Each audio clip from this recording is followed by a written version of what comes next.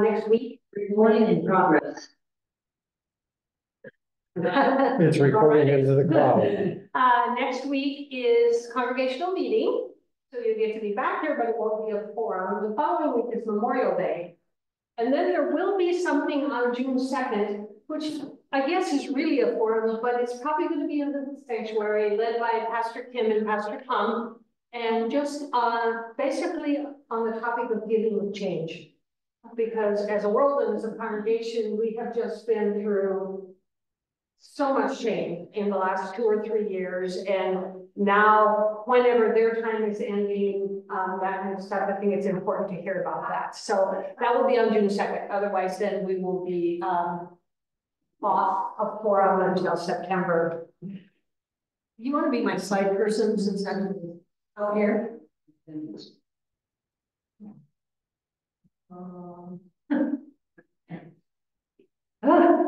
You can't live with them, you can't live without them. Yeah. Exactly. That's all the things. Are you doing that?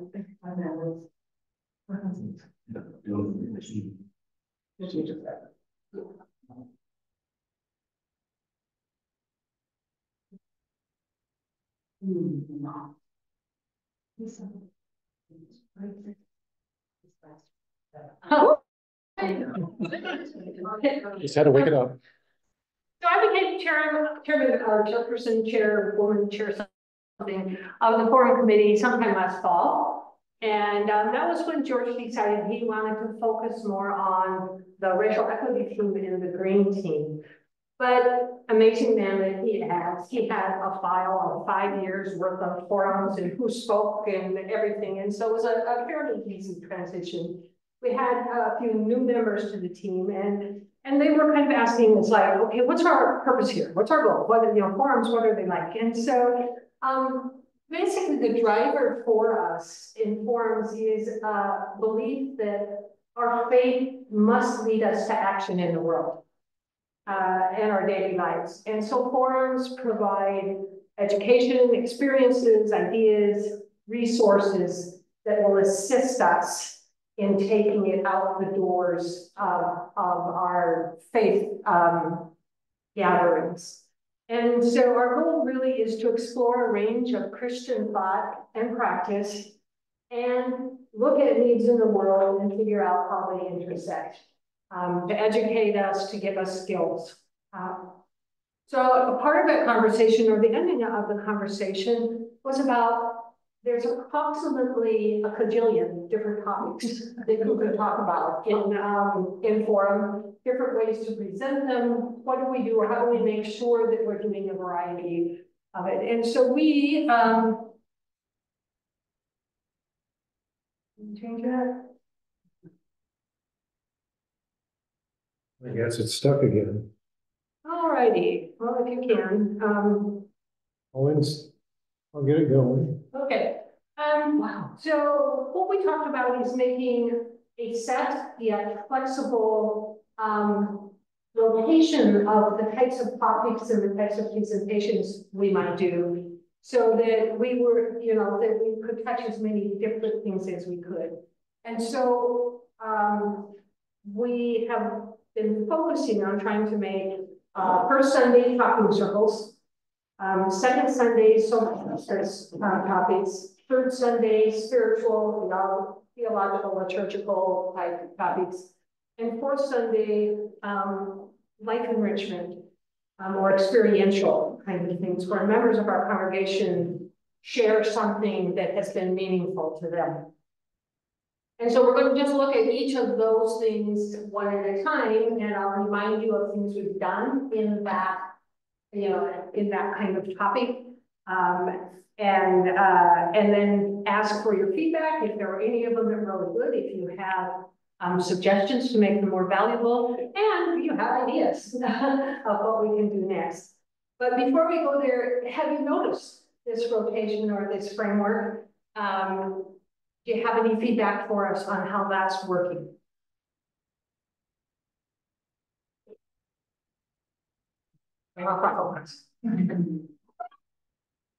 Okay, I'm going to take a question Have you observed then that every Sunday is a different mix of people, or is there continuity? A little of both. We have had a good attendance almost every Sunday. Sometimes when it's, especially on the experiential things with like Sherry, when she shared her trip about her organs, this place was packed. And so we think some of those presentations from members, there are people who might not normally come to forum, but they like those kinds of things. Do you think some people are apprehensive about the talking circles?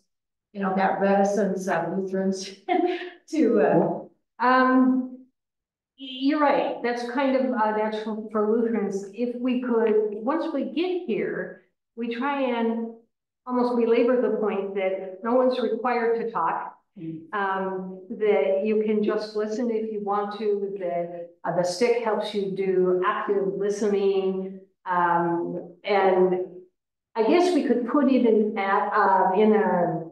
a monthly announcement to a reminder of those rules of talking circles. That you are not, if you're not comfortable, required, nobody's going to make you stand up and recite something or give your idea. well, it also probably helps to highlight that there's a presentation so that people don't think it's just a bunch of people jabbering.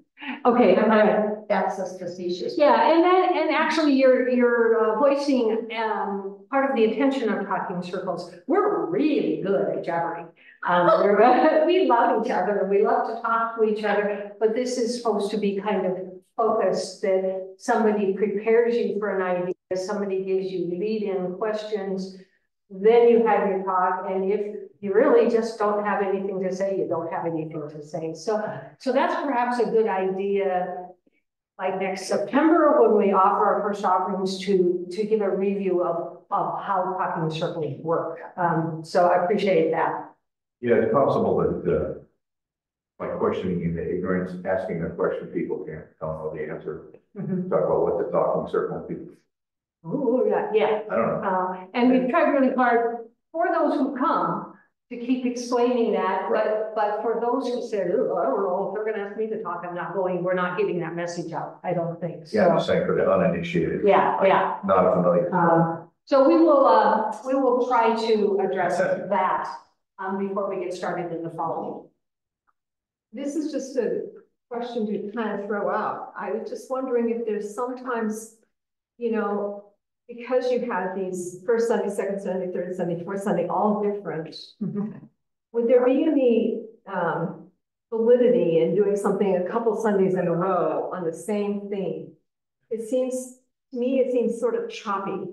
Okay. You know, and so in other words, I think back when, you know, Pastor Tom was doing his presentation, and he would do it, and then there would be something else happening, and then he'd do another one. And I don't know, maybe everybody's different than I am, but sometimes it's kind of nice to have a period of a couple of weeks or 3 weeks or something. I don't know quite how you would formulate that, but even with the talking circles, if you had a theme you were going with and you had a presentation, maybe then the next Sunday you could have talking circle on that subject, you know, where people could continue that. All right, we'll put that on the agenda when we meet again. I think, you know, what you're saying,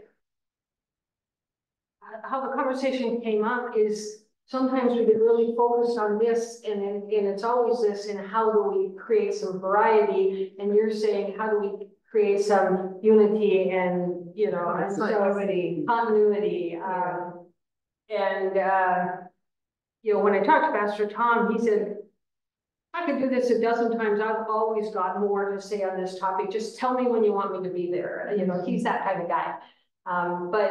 But yeah, he would have you wait a month or so. So, you know, because as I look at it, you've got, you know, social justice, spiritual formation, life enrichment. If you were, I'm again just throwing out an idea. You know, if you would do something like that a couple weeks in a row, and maybe you would make the second week at least part of it talking circle. you know. and- Talking and circles about what you heard the something- previous two. So maybe you could do this instead of on a monthly basis, you could have it on a every 2-month basis or something like that. Where Right, you had more of a sense of a flow. okay, Yeah. all right. I agree, Jen, because some topics lend themselves to multiple sessions. And whoever's giving it has to decide, you know, where to arbitrarily cut it off, when you know it could go longer. Yeah. So that's, we'll have to figure out how to Yeah, incorporate and that. one reason we have you all here is, like I said, there's just so much you can do, and how do we do this in a way that's meaningful? And then, of course, the framework as we have it, we intend it to be somewhat flexible, because sometimes you have a congregational meeting and you just can't have a forum, or sometimes somebody else is planning an Advent breakfast, and so we do intend it not to be rigid. And so it might be based on the particular speaker. You know, Where's the speaker available? when is the speaker available? We have flip-flop things when the speaker wasn't available, and so it's not meant to be cast in cement, but. So if you follow that flexibility idea, if you use those 4 approaches as a framework, but don't necessarily assign them to a particular Sunday. Yeah, I think that that is possibly part of it. We did that just to make it something our head could wrap Yeah, around. so what I'm saying then is like, okay, so we're gonna have a series of social justice talks by Joe and Mike and Pete, or Joe for 3 weeks. It's spiritual justice topic. And then later we're gonna do some spiritual formation, and that's gonna be 1 second, 2. As opposed to first Sunday Yeah. is talking. Yeah, no, I think this was a starting place for us to make sure we were broadening our scope and doing it, but we definitely can re-talk. And it might be by individual topic or speaker, you know. Because We we've had some guest speakers who used to be on the forum committee. You know, they do a series for two or three. But, and I think that's what, you're talking about with Pastor Tom, you know, Pastor Tom's flexibility was helpful for us when we had some things like, oh, this guy can't come after all, or whatever, and it's like, I can do it. So that was helpful as far as organizing and getting somebody in, but also 2 Sundays in a row, maybe 3 Sundays in a row, and a continuing presentation could be more cohesive. And I'm not gonna talk because I was gonna say what these 2 wonderful people said. Okay, I'll shut up. all right. We'll just count that as a 3rd vote.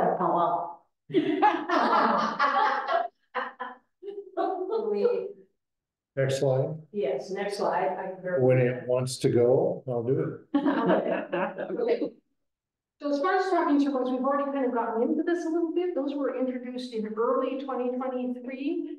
And they are a traditional First Nations format for discussion, problem solving, making a decision. The basic purpose of it is to create a safe, non-judgmental place where each participant has the opportunity to contribute. And by doing that, you also just foster intentional listening and hearing what people helps prevent talking over people or side conversations. And so that's part of what we could put in a newsletter, explaining what a talking circle is. And it's just a good practice to those who want to speak. Anybody who has something to say is able to say it while everyone is focused on listening to them. So that's what those are. Let's see. Can you go one more? These, I don't know if you guys can read that. I have to put my glasses on and off because there's only certain distances the glasses work. But these are the talking circle topics that we have had since last September, just to sort of refresh your memory about the kind of things we do. So God's gift of creation and what it reveals to us about the nature of God, how we work for peace and love and unity in the face of powerful forces of division, how Advent makes us wait and in the process turns out to be a meaningful preparation for Christmas. the season of Epiphany, and how all of those stories in the gospel about Jesus' life, one by one, like peeling an onion, reveal something more about God's nature.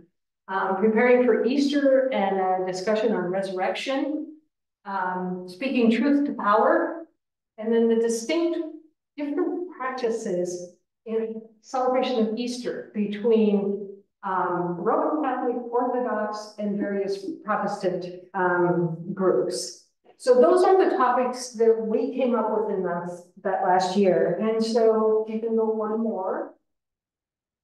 Basically, these are the questions pretty much that we're going to be asking you for each of these 4 groups. Have they been effective in what they're intending to do? Facilitate the discussion, strengthen listening skills, encourage participation. What did you like? We've talked about that a little bit. Anybody share a story about a talking circle that they really liked, and what might be more valuable? We've talked a little bit about that. And any future topics for talking circles that you can think of.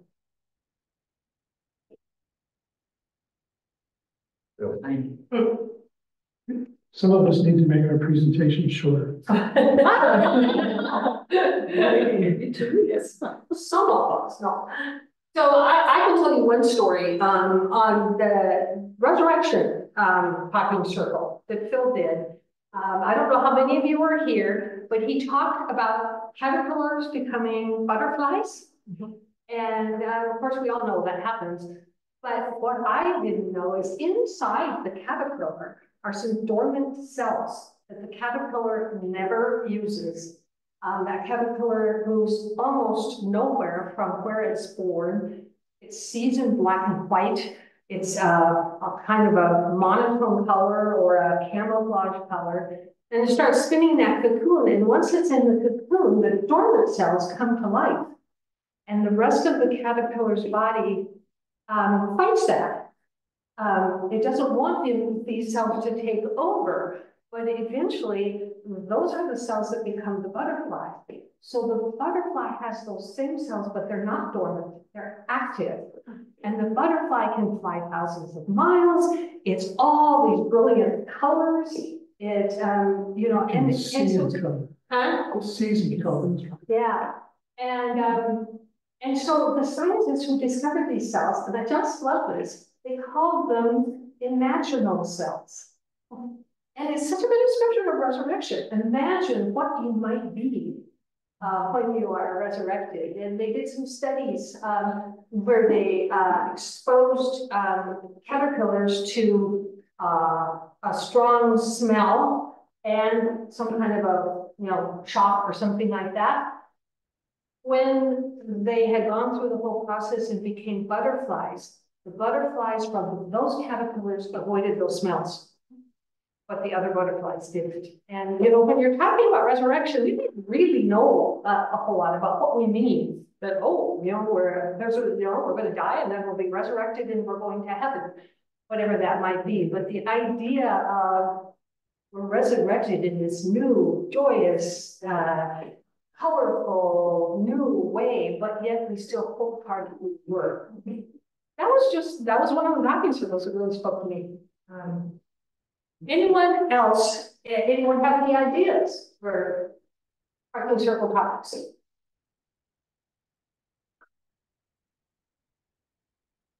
Okay.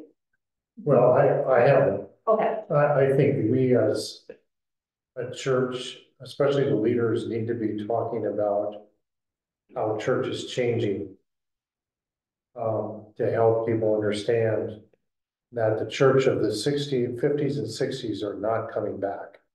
Because we heard quite a bit of that in the group conversations for the MSP development. Where are all the young families? Where are all the kids going to come back? And there's a lot of people that don't understand the society we're in today. So, you know, I think that education is important. Because if you don't, there's frustration and there's anxiety because there's the fear that what's going to happen, because we all know when we filled out the MSP, 80% of us are 65 plus. Yeah. That's what it came out. We went to our church before here, and we studied a book called Vanishing Boundaries. Okay. Have you heard of the book? I haven't heard of the book, but I just want to make sure Heidi got that down, because I have some books there too, if anybody wants to look at them that have been talked about really, you often learn a lot. Yeah, but the book Vanishing Boundaries, and what that book is about is the Presbyterian Church took an extensive research on why we're losing memberships, and the mega churches are gaining. And the premise there being that if an indicator of people staying in church is if the head of the household, the father, is a strong Christian. But it talks about why people are leaving, why people are staying, what are the needs that have to be fulfilled to the rest of the world to bring people to us. And I think if someone could get that book, read it, get the research on it, and present it to us, it would give us an idea of why we're not growing. Yeah, we can look into that book. I think one of those lessons we learned is that now the mega churches are also shrinking. Yeah. I was gonna point out, the book that came out, gosh, at least 20 years ago, Robert Putnam, Bowling Alone. Bowling Alone? Bowling Alone, metaphor. Okay. He was studying, it's called Bowling Alone, Robert Putnam. Thank you. His whole treatise is like, we reached the peak of civic engagement in things like bowling leagues, churches, anything social, Elks Club, whatever, in the early 1950s. So post World War II, big baby boom. That's when we built all these giant churches. You see it downtown at the Cumberland, empty shells now. All civic engagement is dead across the board. It isn't just churches. It's everything, for a whole lot of reasons that we all intuit. Certainly, television, the internet, just our affordability of our culture. Just so much has changed that you're exactly right. We're not going back. It's not going to happen. But he does hold out some hope here. Later in his book, he's studying why did this happen. There's still opportunities to create civic engagement. And you see pockets where that's happening. I mean, this little church is pretty healthy relative to most others around. And that's a topic for discussion. You probably had before, we could have again. But there's an awful lot of that aren't. Yeah. And so understanding what those factors are and how you can just build on what you are and what you attract and don't worry about all the rest of that stuff. But going back to the 50s, where Looking back. the looking back is not very helpful, other than to understand how to get here. And even then. Right. Well, and again, the church was community back in the 50s and 60s. We didn't have all the. Right. I remember getting a television. Yeah. And there was no internet. So the church was community. So things have really changed. A couple things that connect to that, and that is on the Luther Seminary site. They have this Faithless League group, and they had an article there. I don't know the exact title, but something about moving from the age of association to the age of authenticity. And so in the 50s, and when we were all growing up, hey, Randy, who are you? Well, I'm a Lutheran church, and I belong to the Lutheran church, and I'm a choir director, and I'm part of a bowling league, and that's how we define who we are. And people don't define themselves. And I'm too old to exactly understand what this age of authenticity means, exactly what they mean by it. But I have since heard that word multiple times. Somebody talking about, well, it has to be authentic. And so it's a place to poke into. And Gary and I just read a book called Being Church in Liminal Times, meaning times of change. And it talks about looking back, memories, letting go, and resurrection. And so, and it talks right in there that some churches never do talk about this. We don't have the conversation until the only option is letting go. And that's when you have a church turning itself into low income housing, which isn't a bad way to be church. You know, but sometimes you can, and maybe that's a way of actually resurrecting. So I think it's a really important topic. Well, it turns out, COVID taught us some things. One is that social isolation is really toxic. It's continuing to have, it's so that a lot of mental health problems. People have figured out that being together in the community is more important than they thought. We thought one time that schools could move entirely online, but we learned from COVID that was a terrible idea. So it's like there really is a value to having public schools and kids in the classrooms right up through graduate school. You know, so we've learned some things. So I haven't given all hope of churches going away completely. I don't think that's going to happen. I think it's going to look different. Yeah, it could be that low income housing with the chapel inside it where we meet on, you know, or something like that, but community is something this church does really well. Good example is the church at Fort OJ, the group I directed for several years. We've been performing for the last few seasons in Mason United Methodist, which is in Proctor. It's a huge building, seats 700. They got a space just as big downstairs, an education wing. I mean, imagine just the cost of keeping the lights on that place. And of course, all their wealthy benefactors who built that place in the 1950s, I think went up in late 50s, early 60s, they're all dead and gone. They left some legacy. So they've got about 4 years of money left to make the transition. There was an article in the Crib a few weeks ago. They're going to convert that space to a civic center, low income housing. You know, they're already reaching out multiple AA groups. And so we go reverse now, there's always other people in the building. But for a long time, the place was just empty. Yeah, yeah. So those changes are happening. And if that change also includes a chapel or a worship space, then those who are still part of the church can still be church there. So it's a big topic, I think. Okay, let's go on to social justice. I didn't really feel like I had to explain social justice to us. That is the key way in which we take our faith out in the world. We see what the world needs where things are not right or loving, and our faith drives us to try and address those. And another thing that this church does very well, the topics that we have done since last September about social justice are on God's Work, Our Hands Sunday. We wrote letters to our senators supporting reauthorization of the Farm Bill. We had a session on the ELCA Truth and Healing movement, and that was about understanding the doctrine of discovery and its effect on Indigenous people. And then as a follow-up to that, we were going to do 2 in a row.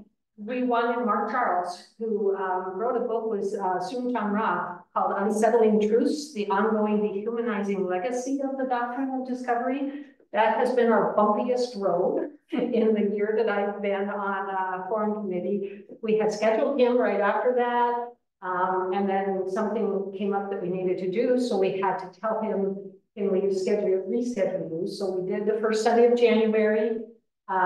He was ready to do it, but got confused on our time zone. So he logged in to present to us an hour later than when forum starts, and we were all heading out the door. So then we rescheduled him for April. And then he called George a few weeks ahead of it at a time, and he said, so I want to start. I know I screwed up in January. I will be here to speak to you if that's the only choice we have. But I wanted to let you know that we have just received an award for a documentary album. And the conference where it will be awarded is that weekend. You know, so who's going to say, no, you have to come and speak to us? Of course, that's that flexibility we need. And so he and George had a conversation, and they realized April is Earth Month. And George, of course, always has something in his back pocket.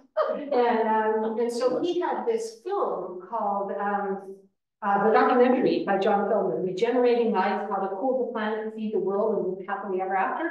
And that was an amazing film. We only got to watch a part of it, but very good and very much matched Earth Month. And so then they decided to look next fall, and the second Sunday of October, should that remain Social Justice Sunday, if we assume at this point it can, it is the day before National Indigenous People Day. So sometimes these things just slide in the way they're supposed to, and we are certainly hopeful that we will get to hear. You want to, I don't. Go ahead. Okay. Some of you may have already read this book, but this is Mark Charles' book, and it's about the doctrine of discovery and how it has affected Indigenous people. And it was really quite a good book, but it was starting with this book is how we got connected to that topic. So Mark Charles, he's been with us a while, and eventually we will actually see him via video.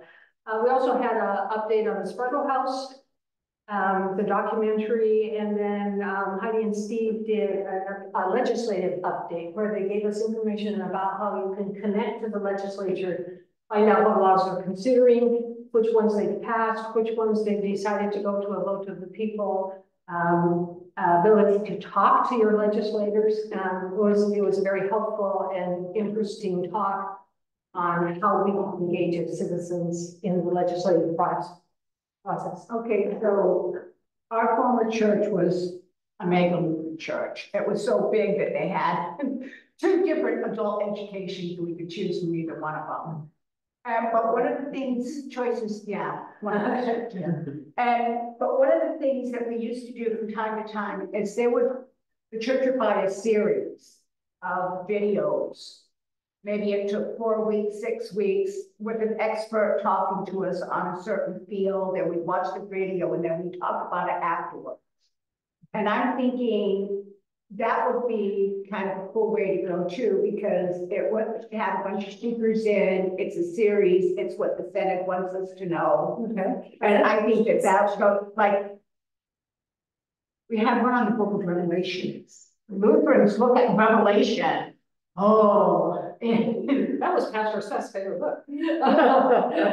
So yes, but what he told us, it was that the beast whose name was numbered 666 was Nero.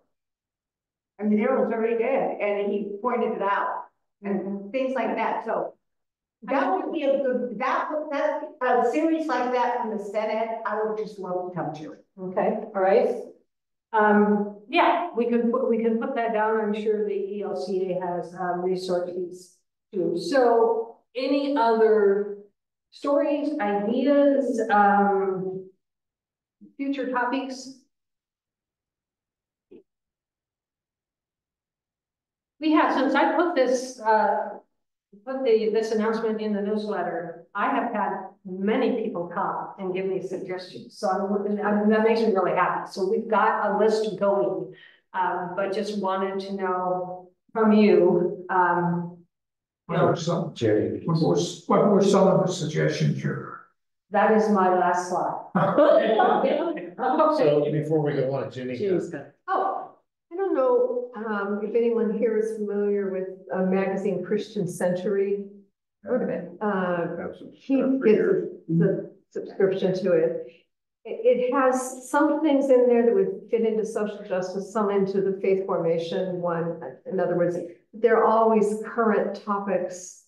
Okay. That are, potentially there. And you use the magazine as a resource, or is it also a place where you can get a video or something to show? So every article is going to be different, so you're going to have, some will be people like who've written a book or, done a documentary, and some will be just articles.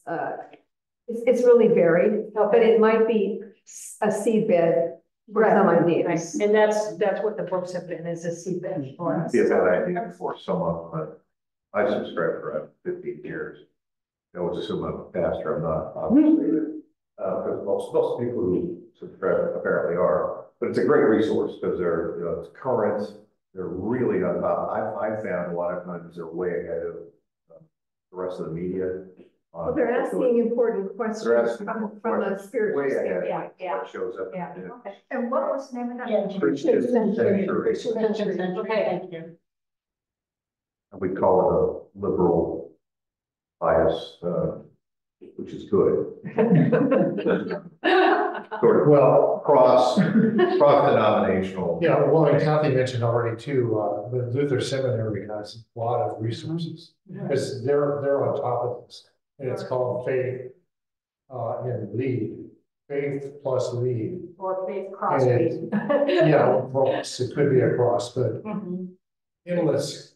Yeah, so that's a good source too, but we can look into that publication. We'll let you know what's going on in other churches too. Like, what's up with the Methodists right now, or, so they're telling you that stuff. All right, sounds good. Okay, let's go on to spiritual formation. You might know that this, I guess we already asked our question. Anything else on social justice? We didn't. Yeah, how do we put it into practice? We can learn about it all we want, we can read about it all we want. How are we gonna make a difference? I think sometimes our social justice topics have been talking circles. Sometimes the speaker has things, but we also have a racial justice team, a green team, and some groups here who are actively working for exactly that. Phyllis is one of them. George, in the past, not this past year, academic year, but previously, has done an enormous contribution to our church in understanding the doctrine of discovery and how that sounds like, gosh, that was back in the 1400s, about how much that affects today's First Nation people and others that are not the white immigrants from Europe. And I think every year when like, is it November, is Native American?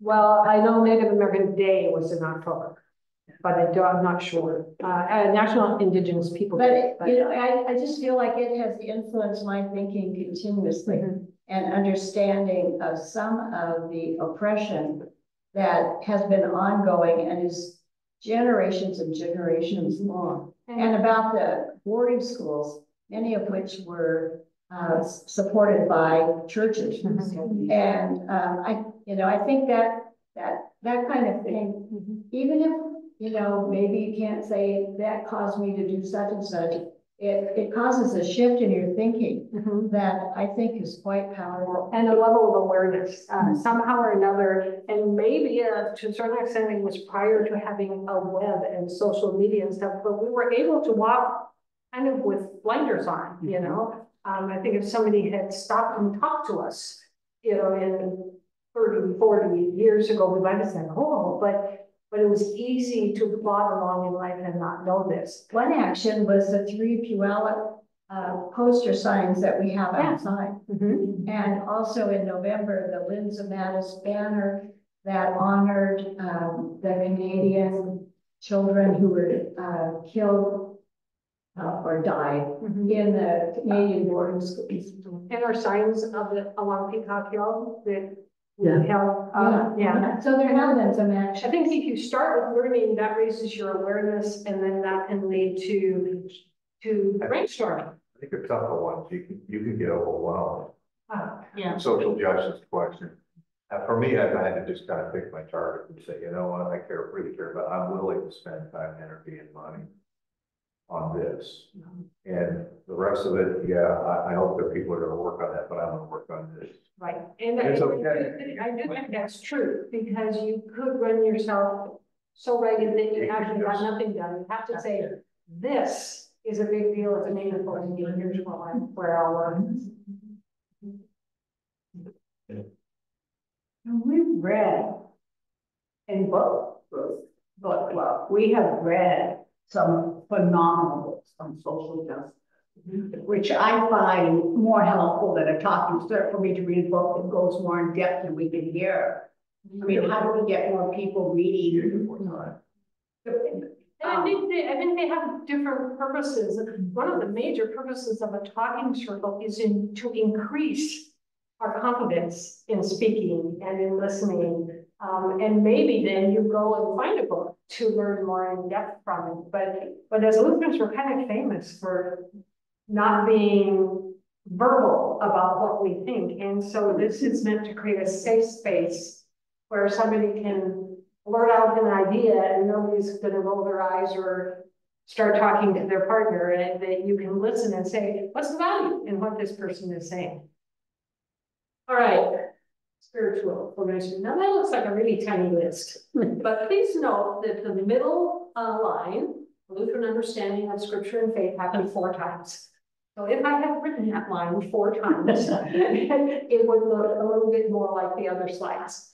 Also, by just random roll of the dice, because we were trying to follow this framework this year, spiritual formation landed on the 3rd week, which means we cannot do it in November and May, because those are congregational meetings. So again, if we start trying to change a little bit, maybe pack 2 Sundays together or something, that might change. But in fact, we had 6 sessions of that. I'd like to know what people say that first line says, because I'm going through the Bible in my head right now. And I'm trying to figure it out. I don't know if we still have the, It's still online. is it still online on there? It was an excellent presentation about, it doesn't say anything about same-sex marriage. No, we talk about the The section. presentation built it on, that was It wonderful. was. Yeah, it's online on the, YouTube. Yeah. What does it about same-sex nothing? The Bible has either 5 or 7, I can't remember the number, verses that people use, they call them clobber verses. They stretch their interpretation to say that it can't be. And so this was education on. Oh, like taking the 2nd commandment, like breaking the 2nd commandment. The verse in Romans where Paul made up a word. And it was great, so I can't pronounce it, but in the presentation, they said, it's kind of like the word understand. Under means below, stand means stand up. How does understand mean, I get what you're talking about? You know, he had made up a word like that. There really was not found anywhere else, other than Paul wrote it, but people have taken these verses as if they were written in 21st century English, and don't understand that some of those copper verses are talking about pedophilia or boys who are prostitutes in the temples, that kind of thing. And so that just helped us be a little bit more verbal on the topic, because there is a lot of homophobia in our country. I know something I would love to listen to, and that is the women in the Bible who are mentioned, whose names come before their husband's name because the women were the head of the household in those households. Yeah, who's That would be, it was always Mary and Joseph, not Joseph and Mary. Lydia, the seller of purple, and her husband wasn't even important enough to have put his name down. And then Priscilla and Aquila, because Priscilla was the head of the household. She employed her husband and she employed the apostle Paul.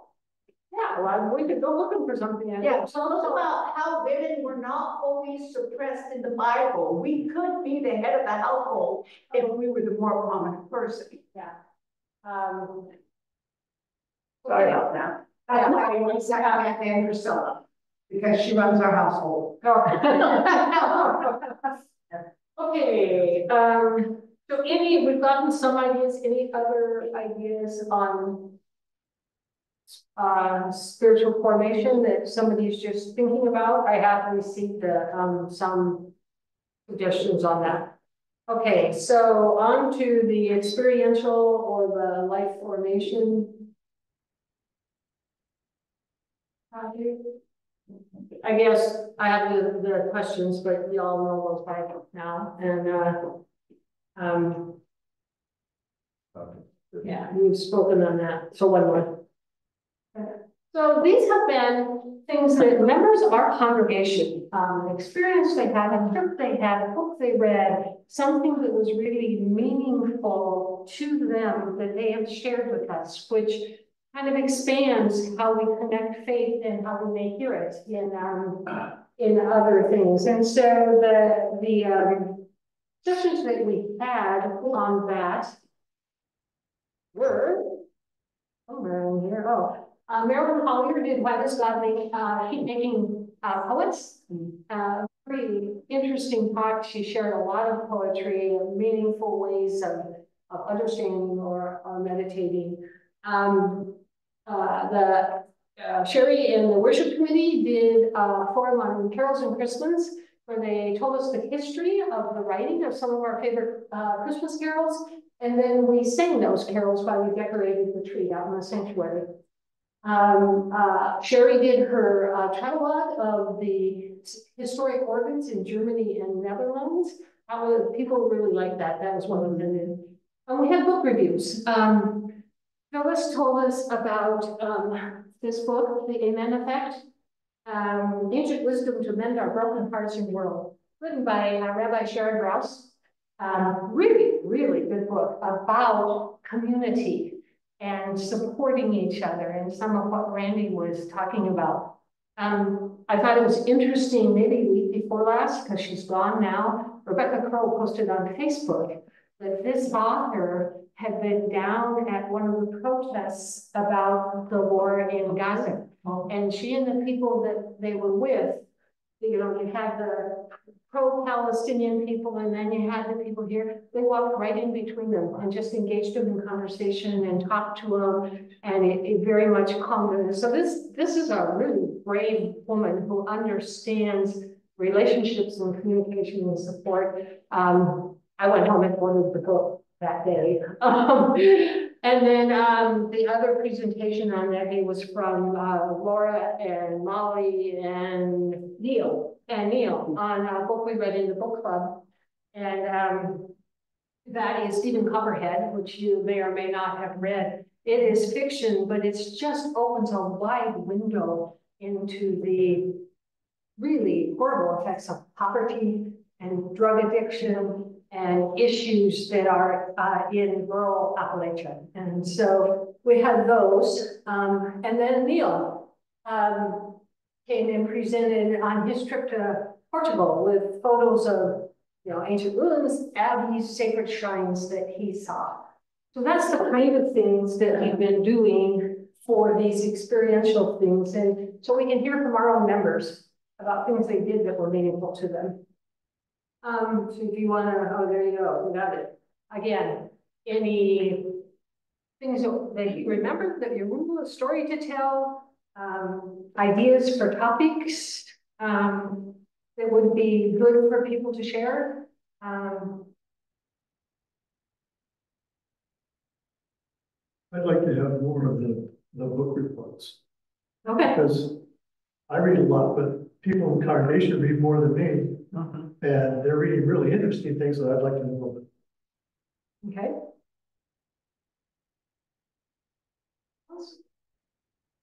I still think we need to do one on Christian nationalism as the election. Oh my gosh, yeah.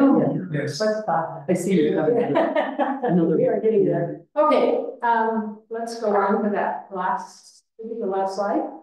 So these are some of our topics that we're considering, that people have suggested. The Practicing Democracy Project. Somebody has offered to do some sessions on Dietrich Bonhoeffer, who is just a giant of the faith. Christian nationalism.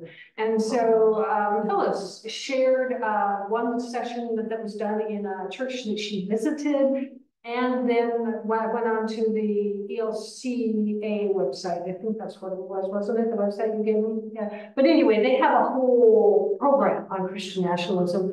One of the books they recommended was this. So of course I bought it because, you know, but it's the 7 Deadly Sins of White Christian Nationalism. And so I think, you know, reading this book will provide that framework, that education to present on that. Where are we? Artificial intelligence and faith. Artificial intelligence is going to blow our world up. It's going to change how we do it. How it connects to our faith, I don't know, but it was a suggestion. We maybe would need to find somebody who's a little more expert than me on that, but it's an interesting topic. Finding a new language for God is kind of connects back to what Gary was suggesting. Came out of text study. Pastor Kim brought a friend of his, a retired Lutheran pastor from Olympia, who is writing a book right now and talking about that there might have been some harm, some stuff that is not connecting with the patriarchal language that we use for God. And talking about, and again, it was something that Pastor Tom mentioned in his sermon when he was quoting the guy whose Saints' Day is in August, saying, you know, that love is the most momentous thing there is, and that's what God is love. And that's a little bit what this guy was saying. It's a tough topic. It makes your head whirl, and it's part of your first reaction is like, oh, you know. So it might be more of a theology on topic or something, but it would be interesting. Racism in medicine came from this book. It's called Legacy, written by Lucia Blackstock. She is a Black female physician who is the daughter and the sister of Black female physicians. And that is probably the most rare combination you could find in the world of medicine. But it's a book about her growing up with this mom who was a doctor in kind of an inner city hospital, and then as a med student, as a practicing physician, as a patient, where she experienced racism or, you know, things like people not believing when she said I'm in pain and that kind of stuff. And so now she's kind of trying to educate the world on what that's happening. So pretty interesting topic. Healthy congregations is something that there's resources in the ALCA for. Maybe goes back a little bit to this, how do we have to reimagine the church because we're not going back to the 60s. It's been a while. We did a lengthy series on healthy congregation several years ago. Yeah, it would be interesting to know if there's updated information there. Women of the Reformation, that's of the Reformation, the little kind of what Laura was talking too about women in the Bible that were more prominent than their husband, African American spirituals, and then maybe. How do we welcome a new pastor to our congregation? And so that's me being an optimist. This is going to work out somehow. But I do think we'll need to talk about that too. So that is really what I have this morning, unless anyone else has any more suggestions, statements, things they'd like to offer. Keep up the good work. Yeah, thank you. Thank you. Yeah, we've got a really good committee. They're creative. They're willing to pop up here and present. Many of you in this room have said, sure, I can do that, and appreciate that so much, your willingness to come and share some kind of topic that is important to you or that you've experienced or something that you think is helpful or educational. So we will be meeting again sometime in August and start up after Labor Day. And yeah, we'll see where we can go from here. So thank you. Thank you. Yeah, so if it's